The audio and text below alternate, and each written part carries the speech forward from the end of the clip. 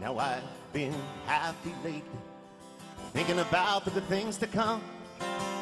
And I believe it could be something good has begun. Now I've been smiling lately, dreaming about the world as one. Well, thank you so much for your company this morning. Multi-award-winning musician Darren Coggan is back in New Zealand by popular demand. His show Peace Train, a tribute to Cat Stevens, honours one of the most inspiring and prolific singer-songwriters of our time. And we are lucky enough to have Darren in our studio ahead of his tour of Christchurch, Wellington and Auckland. Welcome, Darren. Thank you, Meryl. Mike, thank you. Thank you for having me. I must say, listening to that, and also I heard you practising before because you're going to do a performance for us live. Sure. If you shut your eyes, it is like you are listening to Cat Stevens. Amazing. Do you get people in the audience sitting there with their eyes shut? That's right, yes. And is it offensive or not offensive? That's it. Hopefully they're not falling asleep. But, no, we do. I mean, and that's how the show began. That's how the genesis for the show was, from people telling me that I sounded like Cat Stevens. I look nothing like him. I keep telling people I'm the ginger cat. I'm the ginger fire cat. But, yeah, so this comment came up all the time. I'd be touring around Australia, you know, hotels and pubs and clubs, and would often include a Cat Stevens song amongst my own material. And you know, people would come up and say, yeah, we like your stuff, but you sound just like Cat Stevens. And it happened all the time, yeah. Thanks. Yeah, it was great. Oh, it's a huge compliment, obviously, and for some reason there is a natural similarity there in the timbre of our voices. So, yeah, I just started. The conversations would then turn to whatever happened to Cat Stevens. You know, where is he these days? Is he still making music?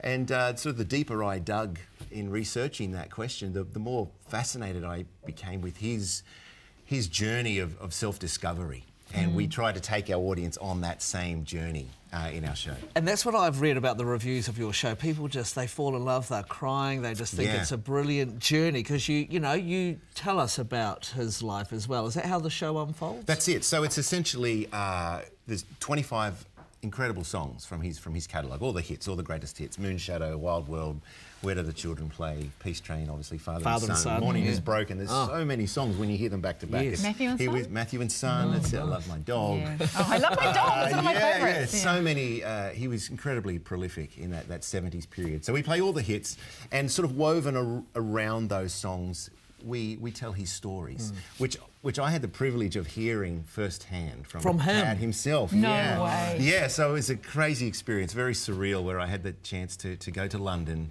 to meet with Yusuf, as he's known these days, and sit down with him just like this, and we had fish and chips for lunch, and we sat there and he told me, you know, all these amazing stories about his life as Cat Stevens in the 70s. So what's one of the most fascinating things that you took away from that, apart from the fact that you're sitting down with Cat Stevens? I know, it was very surreal. Awesome. It was really surreal. Look, just to hear the fact that, you know, he's a very shy man, a very humble man, very quietly spoken, softly spoken, as I imagined he would be.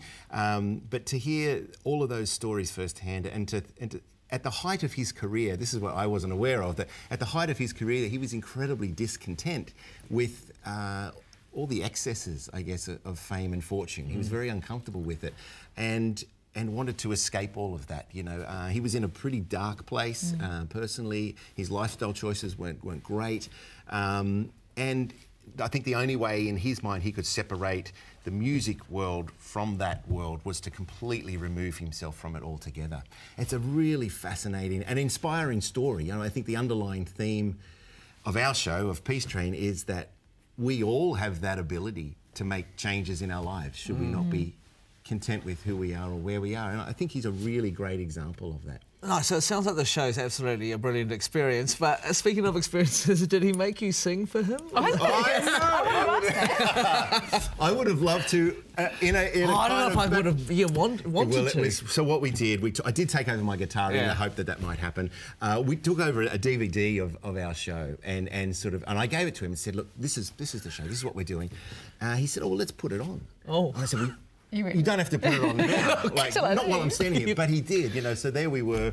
It was excruciating. So there was him watching me kind of emulate him, and it was wonderful, but he said the most beautiful thing to me. We watched Father and Son, the song Father and Son. He watched my version of that, and then he turned to me and put his hand on my shoulder and he said, well, that's pretty close.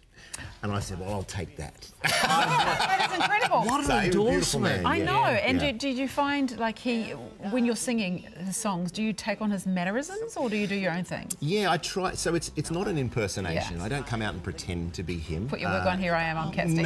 No. I mean, I didn't. I think his music and his story deserves to be treated with such respect, and so it'd be foolish for me to try to pretend to be him. Vocally, obviously, there's a similarity there. Yeah.